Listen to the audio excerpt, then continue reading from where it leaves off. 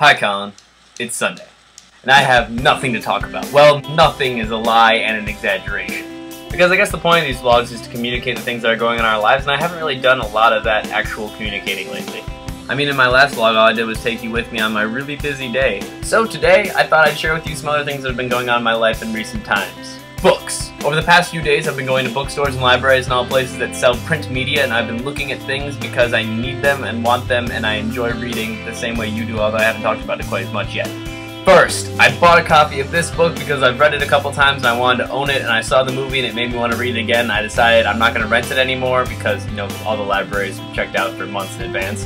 And I just need to own a copy because it's that good and I've read it several times, and though it's not my favorite John Green book, it is a very good book in general, and I recommend that if you haven't read it or seen the movie, you should read it and then go see the movie. In that order. Second, Frankenstein. I needed to get a copy for school so I could read it for AP Lit, and hopefully it's enjoyable. I know you seem to enjoy it, so we'll see how that goes, Colin. Also this, I also had to read this for school. It's How to Read Literature Like a Professor by Thomas C. Foster, and so far it's really enjoyable. Thomas C. Foster, you write very good prose. Very interesting prose. I'm too tired for this right now. Third book, Catcher in the Rye. Fourth book, I can't count. Fourth book, Catcher in the Rye. If you haven't read it, why haven't you read it yet? I've read it numerous times. I just finally decided to actually get myself a copy, and this one was $3, and it's in good condition, so I figured why not. Fifth one, and this is the weirdest one for me. The Greatest Generation. There, now you can see. The Greatest Generation.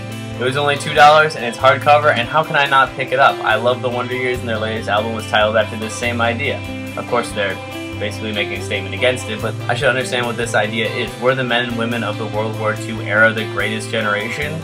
Or were they just a generation that did what they were called upon to do like so many before them and after them? And is my generation the laziest? Are we the worst? The most apathetic? Colin, at this point I'm inclined to say no, but I mean I haven't actually read the book yet, so I guess we'll see if I change my tune. Other than that, my life has basically been spending time with my girlfriend Ashley and my family, and working. Sometimes. And so, with all of that said and both of us caught up, I'd like to leave you with a quote from Dan Campbell of The Wonder Years. They say that the greatest generation has come and gone, but they're wrong. We just haven't shown them what we're capable of yet. Colin, I'll see you tomorrow.